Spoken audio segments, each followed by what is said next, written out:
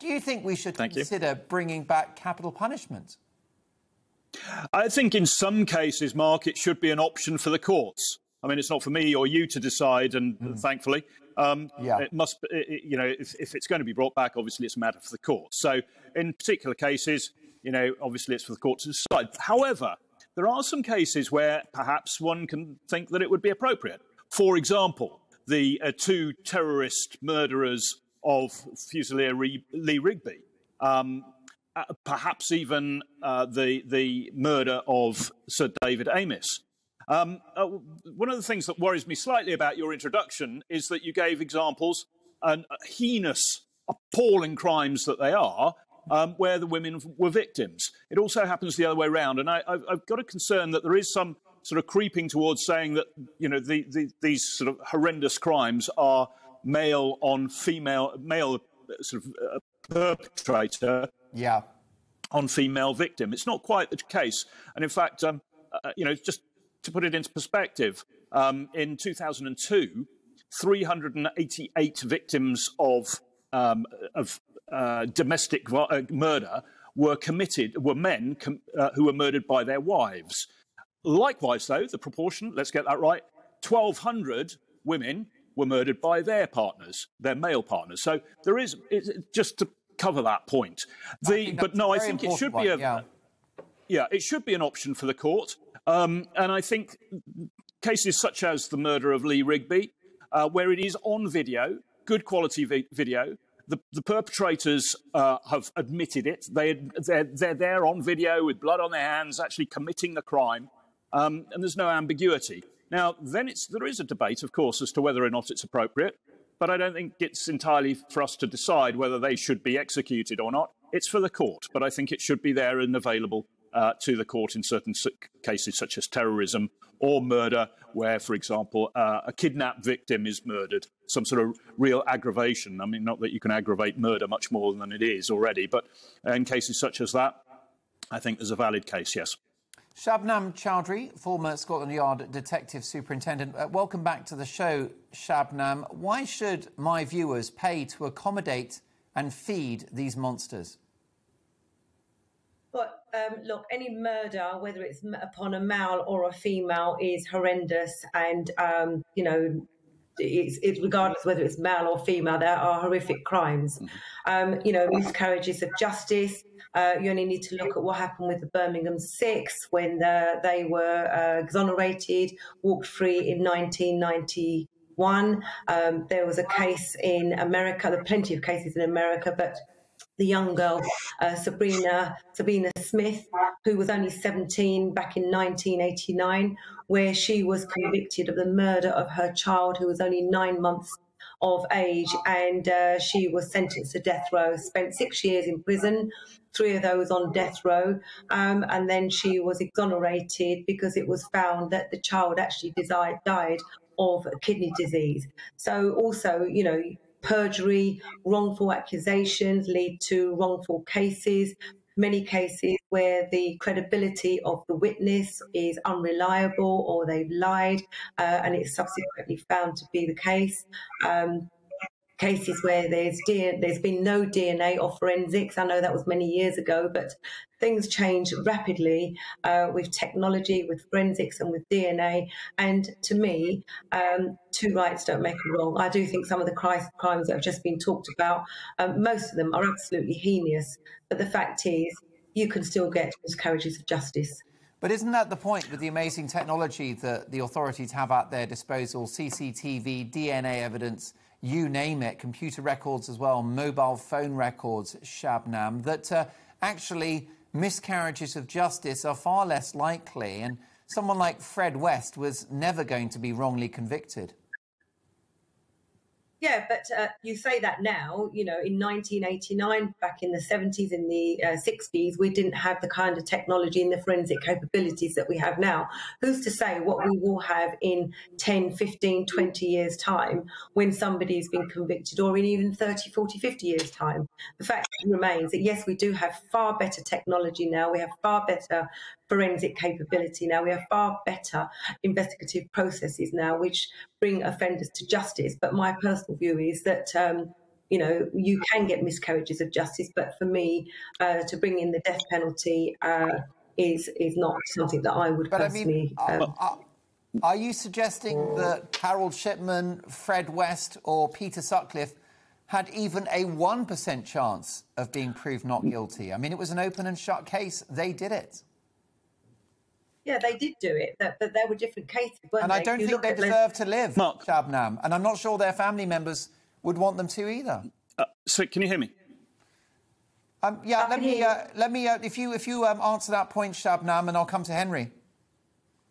Well, the point is, yes, that they were convicted, but the fact remains that, for me, this is my personal view, that they did commit heinous crimes, but I just don't think that our justice system, is one that we should then say, well, you killed this many people, you murdered this many people in such heinous ways, and therefore we'll take your life. We live in a democratic society. We live in a society where, people are respectable, whichever way you want to look at it. But the fact is, I don't think that even, for people like Fred West or Peter Sutcliffe, that, in this society, in the day and age that we live in, that those are options.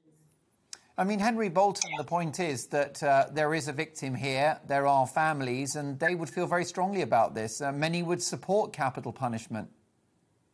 Yeah, I don't think it's for the families either to decide.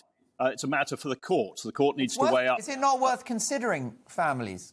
Well, I was just about to say it is a matter for the court to actually take into consideration, as courts do, that's their job, all of the factors around a particular case. So it is all about really whether or not the individual, the mental state of the individual, the background to the murder, the various circumstances that have led to it.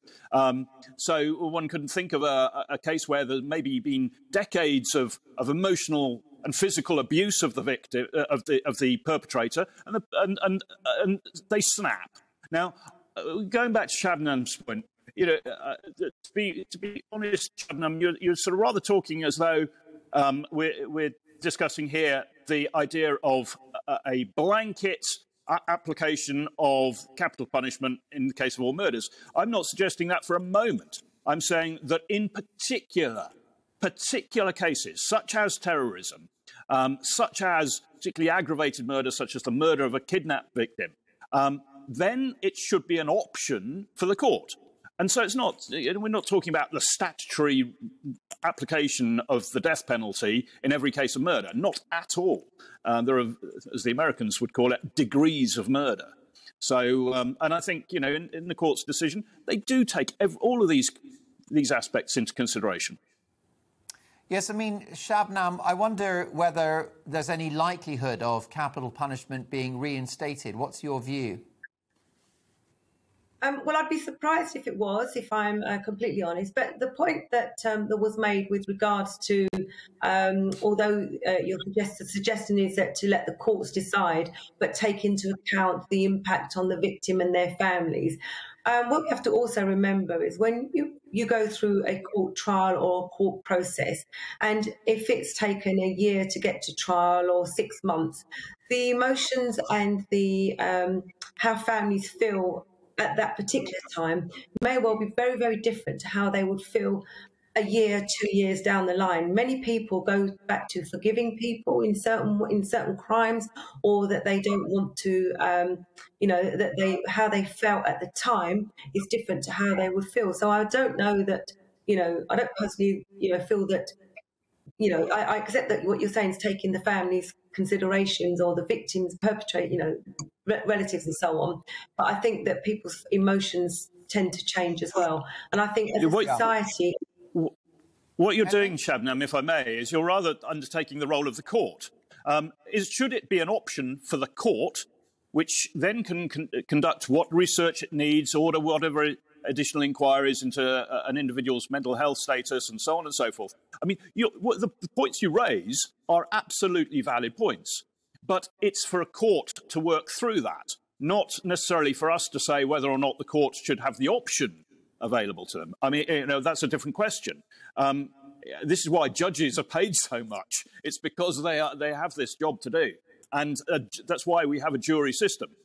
which incidentally many other countries do not have. And in that case, I would be highly sort of concerned about the question. But, this is the role of the courts. The question, I think, in front of us is, should it or should it not be, in particular types of case, an option for the court? And I believe that it should be an option available for the court in its sentencing.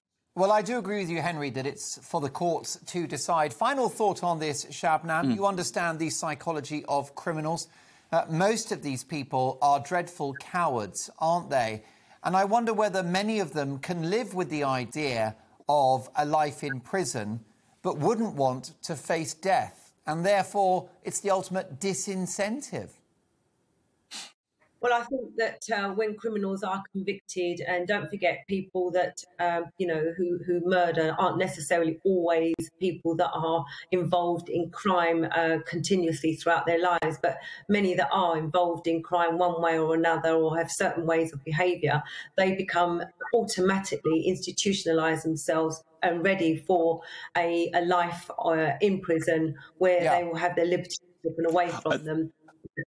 I think, if I may, Mark, Henry, if I may, just very briefly, the example I gave of somebody who, for example, abducts a victim and then murders them.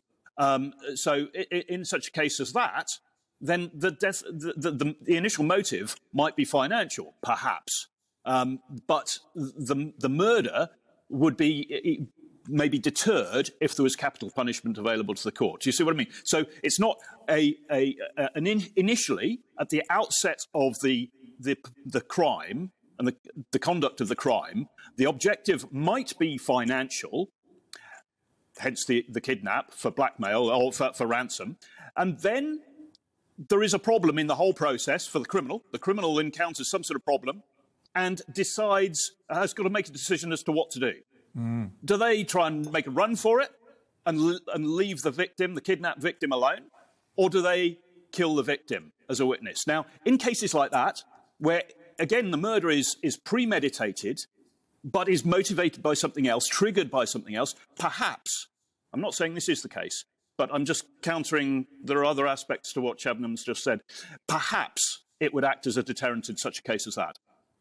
Certainly, if most people were involved in a botched murder, Shabnam, and they made that calculation in my mind that if I actually kill somebody, I'll die or I'll go to jail, then that's a bit of a no-brainer, isn't it? I don't think criminals necessarily think like that. When you're talking about the situation that you're talking about, kidnapping, or whether it's for financial gain. Shabnam, they're very calculating. You should be the first to agree with that. I'm a former police officer as well, so I've got experience of this too. Sorry. When I say that they don't necessarily think like that, what I'm saying is that when criminals are involved in crime, their one and ultimate goal generally is to get that crime committed, whether it's for financial gain or whether. And you talk about that. You look about. Consider sexual predators. You know, they won't be sitting there thinking, if I don't go out and commit this sexual act and then commit a murder, that I may be subjected to being on death row and to be killed myself. That's not how they necessarily think. I'm not a psychologist in any way in respect to that, but I'm talking about my experiences of working with criminals over the years who generally, they don't think anything about anyone other than the fact that they want to commit that crime. They want that financial gain. Generally, that's what it is. And they'll still go ahead because they're willing to take those risks.